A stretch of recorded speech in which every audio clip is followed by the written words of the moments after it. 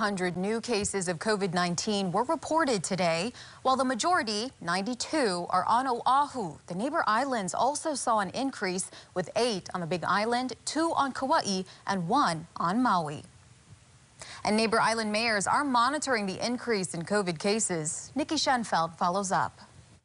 Kauai has reported 7 new cases in 2 days. The island has 17 active cases. Most are travel related. Mayor Derek Kawakami says they anticipated an increase with Trans-Pacific travel reopening, but he's concerned several have come in positive with pre-travel tests. We've had 8 travelers so far that took the pre-test, didn't get their results, boarded an airplane, arrived on island, and then got their results, and it was positive,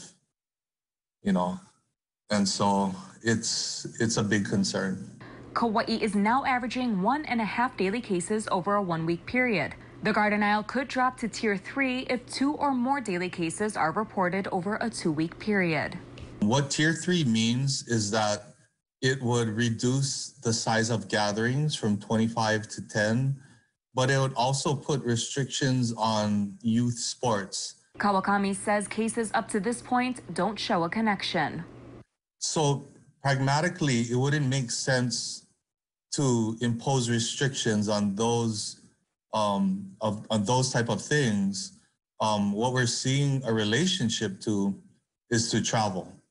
He says putting restrictions on businesses or operations not tied to outbreaks erodes public trust.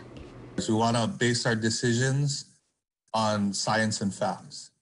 If Kauai reaches Tier 2 and averages 5 to 8 cases, or if hospitals become overwhelmed, they will opt out of the pre-travel testing program and require all travelers to quarantine. The island of Lanai has moved into a safer at home order after an outbreak occurred 3 weeks ago, prompting an island-wide lockdown.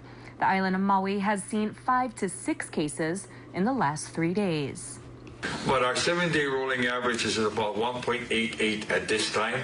Now, if we have tomorrow another 6 and then the day after another 6, obviously that's going to change the rolling average.